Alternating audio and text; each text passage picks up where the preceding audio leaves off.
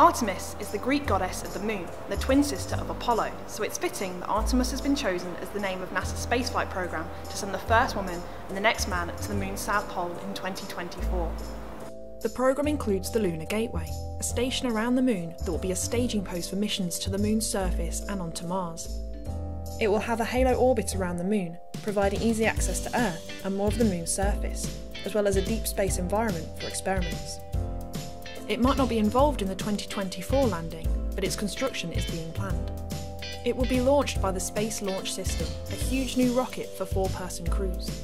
It will be 2.5 times the size of our rocket tower, and more powerful than the Saturn V. The first launch of the SLS is scheduled to be Artemis 1, a test flight to send an uncrewed spacecraft around the moon in November 2021, in preparation for the 2024 landing.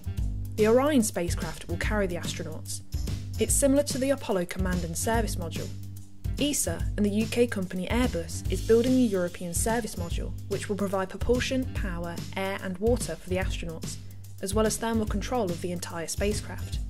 There's already been successful tests. Other commercial companies and space agencies, including Japan, will contribute things such as lunar landers to take astronauts to the surface and provide surface operations. Unlike the Apollo program, this is an international effort. Some of NASA's 22nd astronaut group, nicknamed the Turtles, will fly on the Artemis missions to the moon, and may be the first crew to fly to Mars. Artemis can almost be seen as a dress rehearsal for reaching Mars. On the moon, they'll be finding and using water, learning to live and work on another celestial body, and testing the technologies to make this all happen. So prepare yourself for 2024, where we'll hopefully see a woman walk on the moon.